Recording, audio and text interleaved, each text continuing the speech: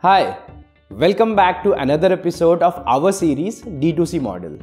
In this episode, we are going to talk about why keeping and selling items from a vending machine is a completely hassle-free solution. So, before wasting any more time, let's get started.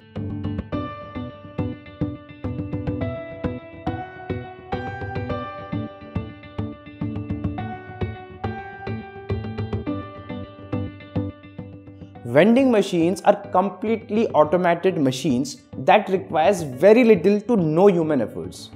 Humans are required only to fill the vending machine maybe once a week or twice, depending on the consumption of products in the vending machine. Instead of a local kirana store where a salesperson approaches the owner about what items are missing and what item they want to order. Vending machines are so advanced now that from the comfort of your chair, you can see what items are selling more and what you need to refill.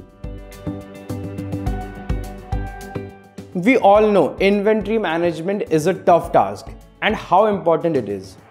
If you are not able to manage your inventory easily, everything will be haywire and you won't be able to sell your desired item. Vendify helps vendors manage their inventory online from our ERP.